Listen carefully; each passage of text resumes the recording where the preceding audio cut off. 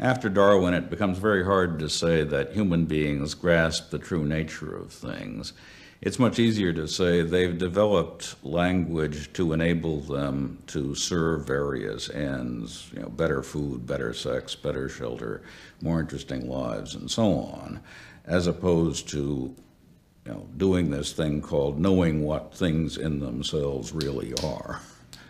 So after Darwin, the pragmatists in America and Nietzsche in Europe said, don't ask the question, which language gets reality right?